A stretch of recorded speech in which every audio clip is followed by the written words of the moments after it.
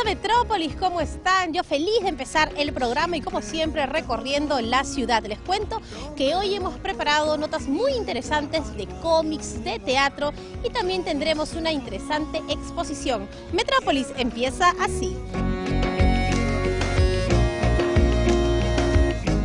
Les cuento que el ilustrador de The Walking Dead llegó a nuestro país por primera vez como parte del Lima Comics 2013. El equipo de Metrópolis conversó con él y nos contó los secretos para realizar los dibujos más expresivos y terroríficos de zombies.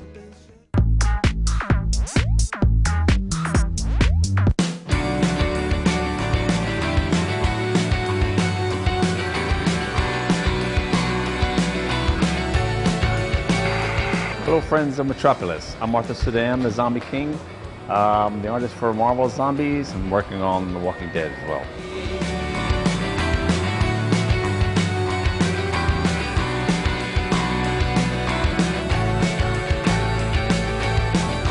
How did I get involved in comics? When I was 5 years old, I was burned very badly. They didn't think I was going to live. I was in a hospital for a year. And my parents, as is customary, parents bring you flowers, they bring you candy, they bring you magazines.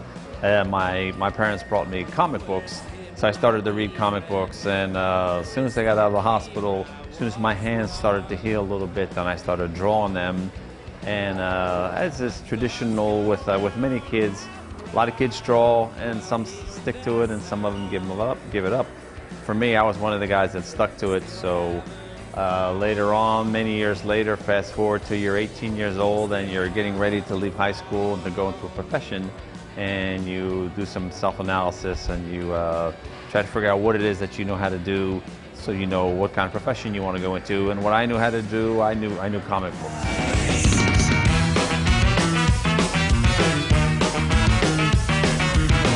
Okay, so why zombies for me?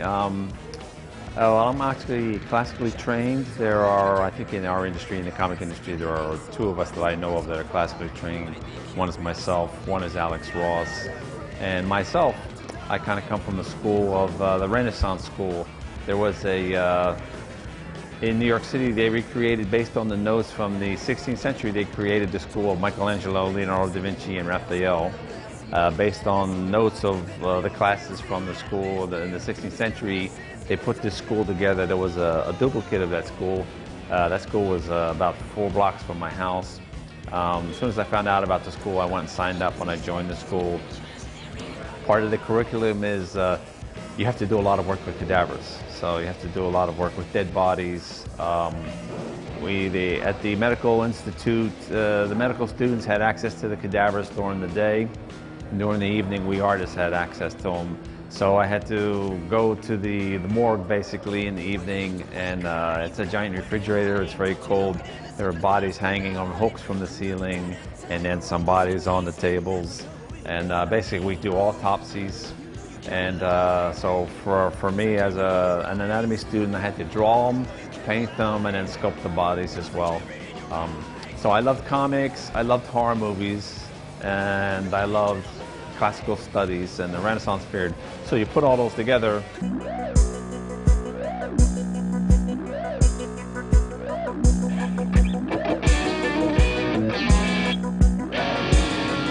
So I work on Marvel Zombies, I work on The Walking Dead as well. Because all the way back in 1972, I started working for DC Comics. And immediately after that, I started working for Heavy Metal. And Heavy Metal magazine was distributed all across the world. So it went to all the countries in Europe. So back in the 1970s, my work was distributed across the world. It just so happens that with Marvel Zombies was the biggest trade, I'm told was the biggest best-selling trade of all time for Marvel. So it was the best-selling trade book that they ever had. So that went all over the world. So that made me, the project became very famous. So my work became well known across the world. And then from that, I kind of got known as the Zombie Guy, then the Zombie King. You know, the kids would call me the Zombie Guy, and then somehow that morphed into the Zombie King online.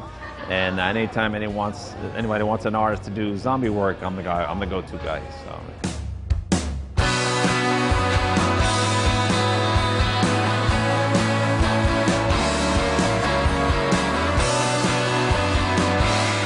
online. If they go on, if people want to find out, see more of my work and find out where my work is, you could just Google my name on Google, and maybe 3 million pictures, 3 million sites and articles will come up. There's a lot of interviews on YouTube.com as well. They can go to our website, which is arthursadam.com. They can go there, and there's a lot of bio material there and a lot of pictures. Or you can go to your local comic store and buy some comics.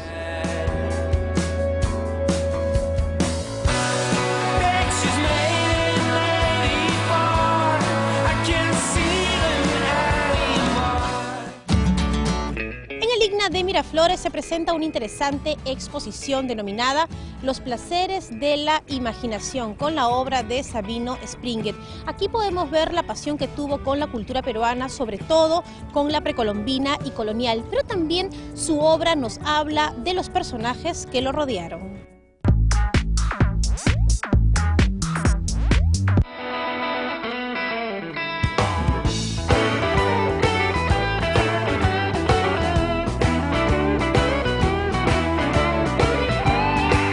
Hola amigos de Metrópolis, soy Augusto del Valle y voy a conversar con ustedes sobre la exposición de Sabino Springet, Los placeres de la imaginación.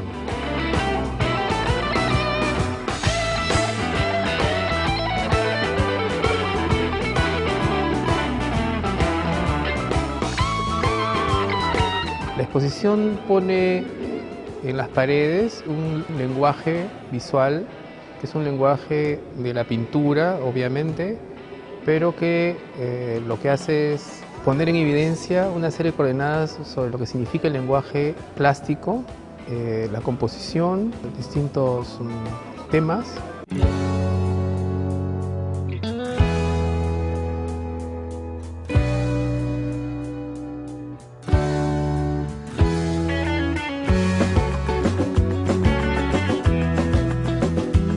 Se suele asociar mucho la obra al artista. Si bien esto es importante, a mí me ha interesado como curador resaltar sobre todo los lenguajes. Claro, uno puede pensar en la vida del artista. El artista nació en 1913, falleció en 2006 y pertenece a una generación anterior a la modernista propiamente dicha, pero posterior al indigenismo, es decir, de los nacidos en esta época entre el 10 y el 20.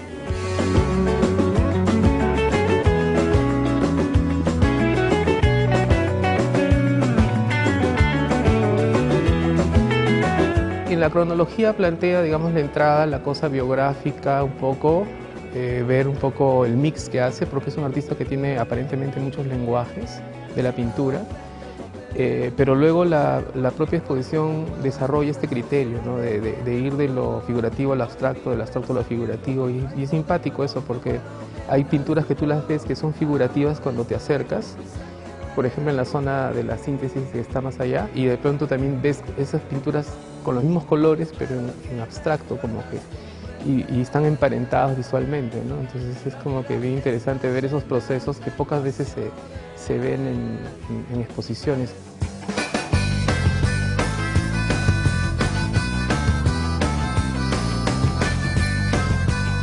No se olviden, amigos de Metrópolis, aquí en el himno de Miraflores, en la intersección de Angamos con la avenida Arequipa.